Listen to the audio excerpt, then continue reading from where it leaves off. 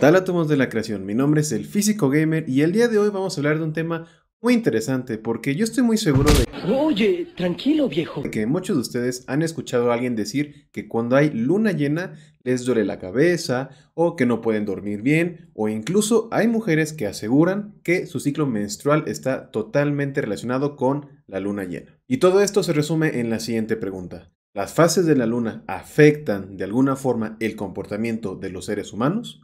Vamos a analizarlo desde el punto de vista de la física.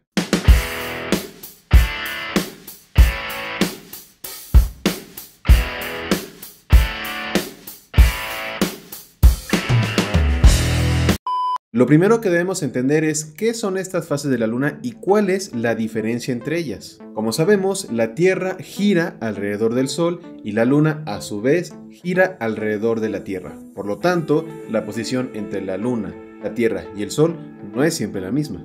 La Tierra tarda aproximadamente 365 días en dar una vuelta completa al Sol.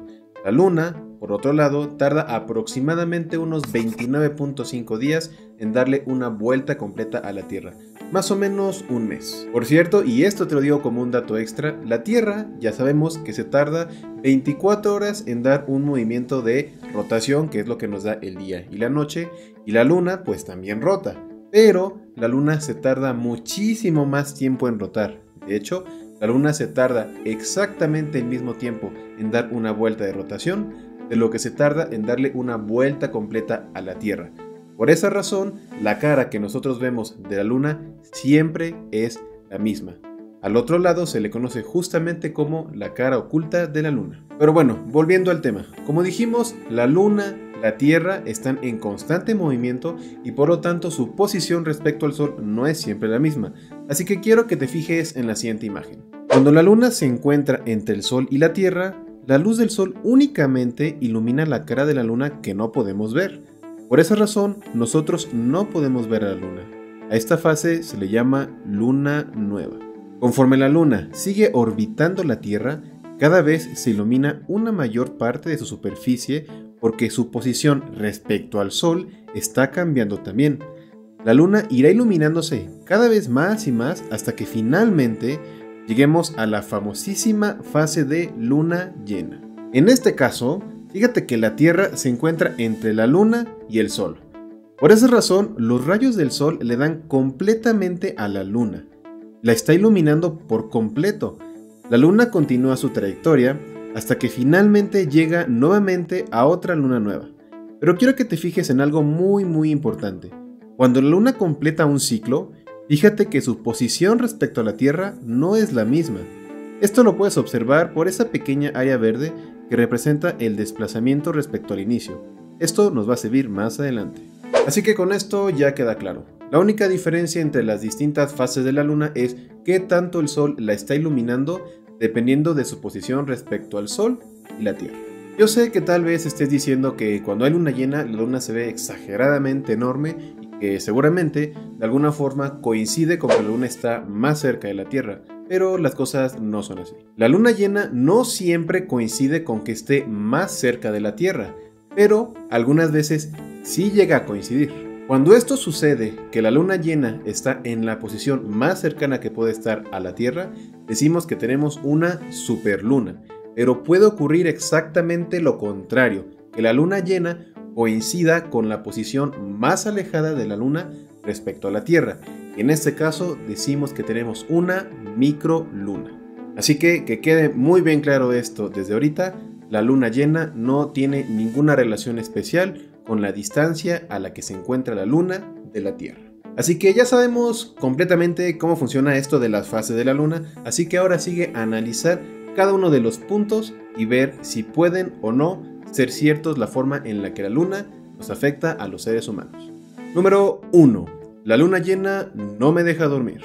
Esto sí tiene un poco de sentido, porque si recuerdas quedamos que en la luna llena es cuando la cara de la Luna está mayormente iluminada por el Sol.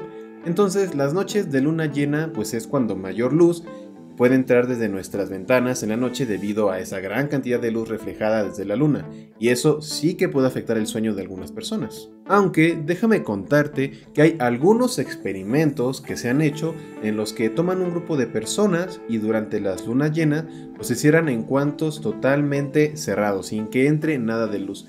Y aún así, a pesar de que no esté entrando luz desde afuera, se observa una cierta dificultad de las personas para conciliar el sueño, además de que su sueño es menos reparador y pueden durar menos tiempo dormidas.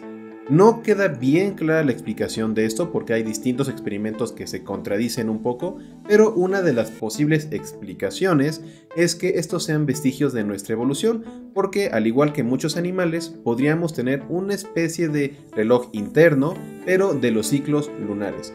Por lo tanto, aunque no veamos explícitamente la luna llena y toda brillosa, de cierta forma sí podríamos saber en nuestro organismo que hay luna llena y eso podría afectar nuestro sueño. O tal vez, por otro lado, también podría ser una explicación al saber que hay luna llena y todas estas ideas de que la luna llena tiene algo de especial que nos puede afectar, tal vez estas ideas nos tengan tan nerviosos o ansiosos a algunas personas que no los dejen dormir bien. Entonces ahí entra nada más que nuestro cerebro. La verdad es que actualmente no hay tantos experimentos ni hay nada concreto como para afirmar si realmente la luna llena nos afecta. Número 2. La luna llena coincide con el ciclo menstrual de las mujeres. Pensándolo con lo que ya explicamos sobre las fases de la luna, el hecho de que haya más o menos luz en la noche pues no tendría por qué afectar con esto. Y se han hecho distintos análisis con estas aplicaciones que pueden utilizar las mujeres para llevar un control de su ciclo menstrual. Se han analizado los distintos datos que arroja y realmente, como puedes ver en la barra que te muestro a continuación, no hay ninguna preferencia porque el ciclo menstrual coincide de alguna forma con las lunas llenas. Así que esto no es más que un mito.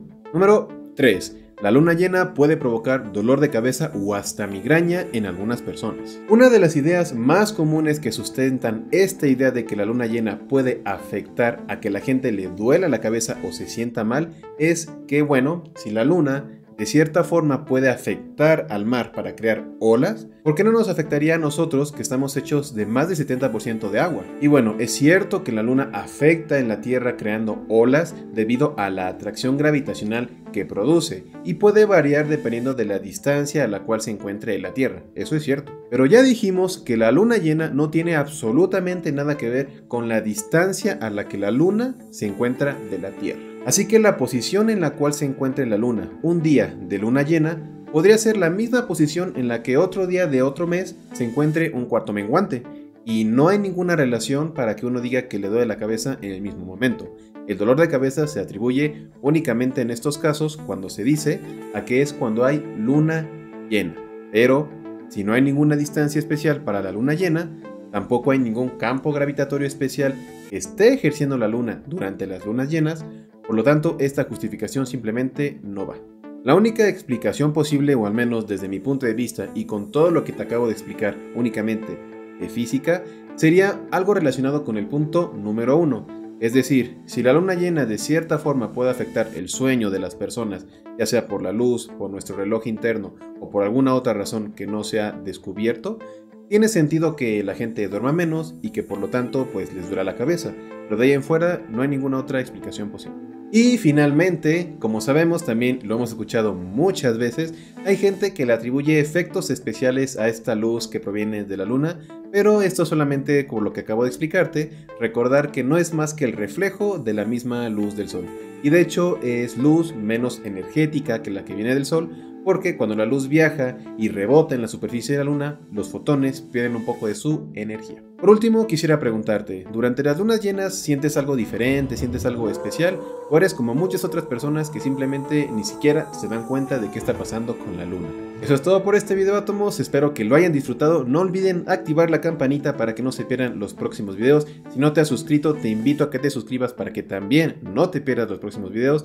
Y finalmente, si quieres preguntarme cualquier cosa en vivo y en directo, me puedes encontrar en la plataforma de Facebook Gaming de lunes a viernes a las 9 p.m. Te dejo el link en la descripción y nos vemos en el próximo video.